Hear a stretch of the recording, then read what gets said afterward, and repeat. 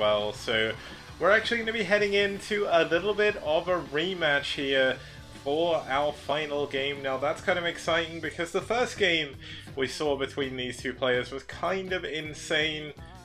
And hopefully this one is going to be a little bit more standard, maybe a little bit longer as well.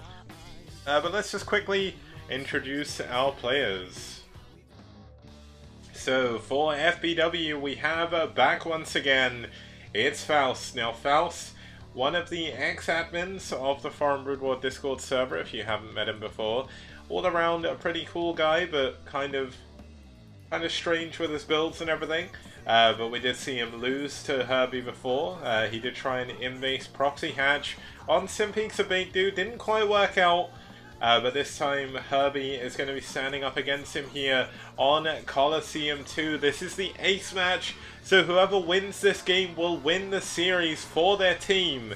Now aSh have not won, I don't think they've won a match actually so far in the STPL, including round 1 and round 2. So it's really cool to see if they manage to do it here. And I'm actually just going to double check that I'm not saying the wrong thing. So aSh actually went 0 for 5 in round 1.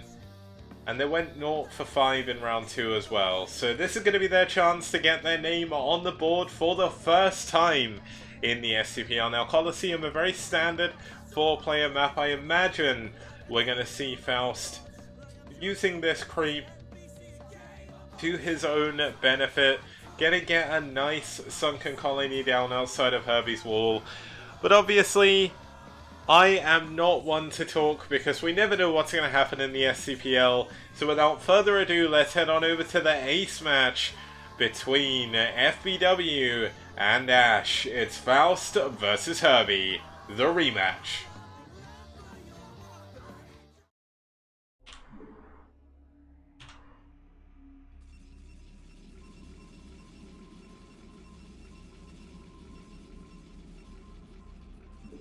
Okay, starting us off here in the top right hand position, we do have the orange Protoss fighting for aSh even. It's going to be Herbie.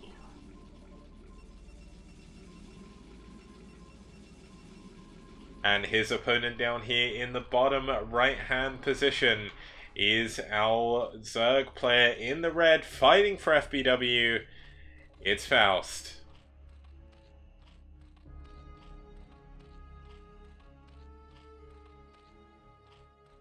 Now obviously a quick huge shout out to everybody who is currently watching. I know Bonnet is streaming as well at the moment. He's currently on 121 viewers, so hopefully when he finishes up we may see them sort of guided over here to sort of add to the fun of the situation and everything. But either way, huge thank you to everyone that has turned up to watch. It's been great fun having you here. Hopefully you've enjoyed the game so far.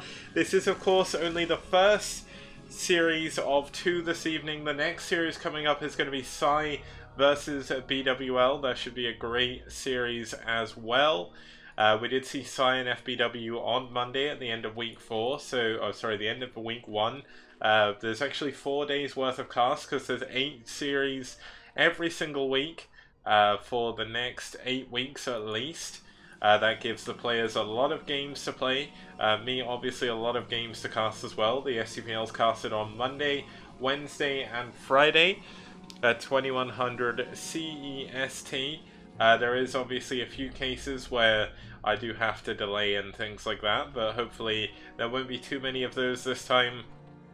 Because obviously any delay in the tournament does put the players off as well. So looks like we are going to have a fairly standard opening for Herbie. Going to go for a Forge Fast Expand. Going to be going for double cannon straight away because he does see that there is a spawning pool first. I believe that was a 9 pool into gas because it was a little bit later. Man, thank you very much, Marky Mark, for the 500-bit cheer. You just made me throw my mouse across the table because I forgot that sound existed. And also it's very loud on my end, so that really scared me. But a huge thank you. It means a hell of a lot.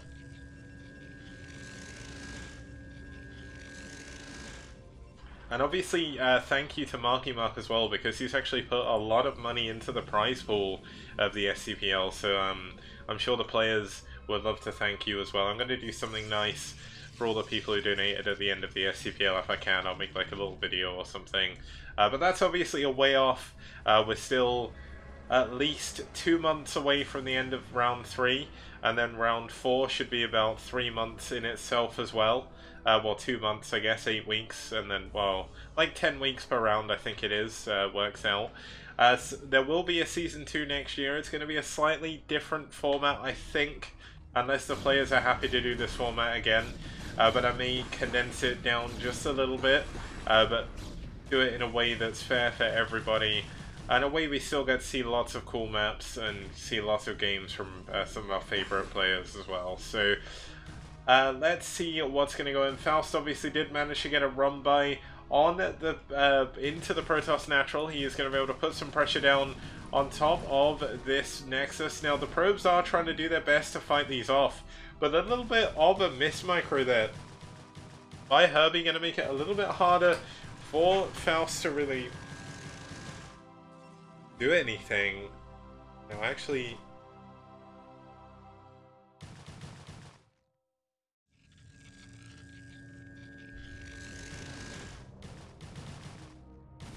okay, let's ignore that. I just got a text message, but it was nothing too important. But either way, we've currently got Faust still putting on pressure. He's actually going for 3 hatcheries behind this, looking to go into a more economic style, but of course he is taking a close third, which does mean he is going to be looking to be a little bit more aggressive. But I think for anybody who knows Faust and his playstyle, that isn't anything to be surprised by. Now we're finally going to have the first Zealot out here to try and help defend against this. Faust is actually supply blocked right now. I think he didn't lose an Overlord, he just hasn't added his third one yet. There we go, it finally comes in. Back home we do have the gas coming in for Herbie. Herbie has been spending a lot of his APM worried about these 2 Zerglings. The Zerglings nearly taking down all of the shield on the Nexus by themselves. So that's very, very impressive that he's kept them alive this long. But of course behind this his macro did slip a little bit as well. He did forget his third Overlord for a bit, and that is going to delay his additional his additional drones. But there it is. There is the Hydralisk Den coming in at the natural. I mean, Faust is still trying to find damage with these 2 Lings. Of course, Speedlings, very hard for our Protoss players to really try and deal with. Going to be chasing those around for quite a long period of time. But obviously, Faust doing a very, very good job keeping them alive. And this is one of the things Faust is really, really good at. His unit control is absolutely fantastic. Now, we did see Herbie go in. I believe he actually saw the Hydralisk Den, so he will know to add at least another cannon, possibly another 2.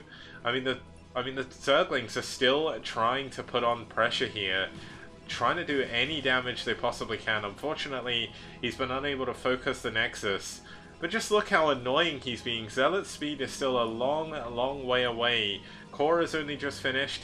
You're gonna have to spend a lot of minerals on a cannon, but then we did finally see the Citadel of Adun. But I mean, Herbie has had this natural for a long time, and he's barely been mining at it. And that's a big, big deal. Now the Overlord is going to be able to move in. A probe does actually get taken down by this hero Zergling.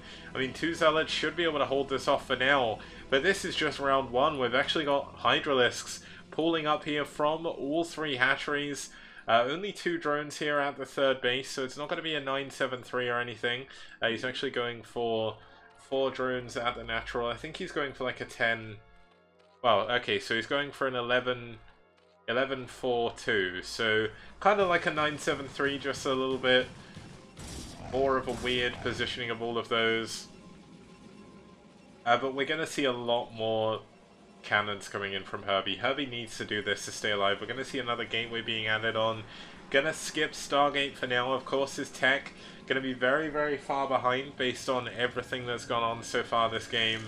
And I mean, Faust is waiting for his Hydralisk upgrades to finish, and then I think we're going to see him go for that bust. We've got Hydralisk coming out of every single hatchery right now. Every single egg popping is going to be a Hydralisk, and this is going to be the move that Faust is going to try and make to win the game for FBW. Of course, FBW did win their Week 1 game, so this will guarantee them the top spot in the group for the time being. That's Group A, of course. But here we go. Looks like Faust's going to try and dive on top of the cannons. I mean, this is a lot of cannons. There's not really that many zealots here to help defend this. But the cannons are doing a lot of damage to Faust at the moment. And he's not really getting the damage done that he wants to. I mean, he has killed 2 more cannons, though. So it's going to be 2 cannons, 1 cannon against all of these Hydras. So it looks like he's done it. He has. GG. And unfortunately for our aSh, or for aSh here, they are going to have victory classed from them by the... Wait, is this right? By the clause of defeat? Yeah, okay, yeah, they're gonna have victory classed from them there in the ace match by the clause of defeat in the hands of Faust with his 3 Hatch Hydra play. That was obviously a very, very strong move there. Now let's actually just quickly round up that series. Gonna go into another quick break so we can head into the second series of the evening, but just quickly reporting all the wins and everything. Great moves by Faust to finish off that map in that way. But let's have a look and just quickly round this up. So starting off, we had Reggie versus Dentag. Did see a win for Reggie there in that TVP. Herbie took down Faust on Simpeaks of Baekdu to give aSh a little bit of hope in the series. TT1 taking out Jojo on Neoground 0 to strike back. Revolu taking down Hirmu on Plasma to take us to the ace match. And then Faust closing it off.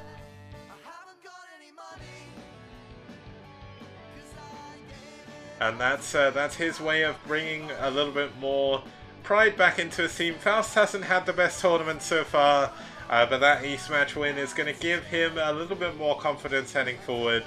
And a great all-in here. They're going to close that out. Now, this isn't the end of the STPL, even though the song is saying that this might be the end. It's not. We'll be back in just 5 minutes or so with Series 2, which is going to be Psystorm versus BWL. Don't go anywhere.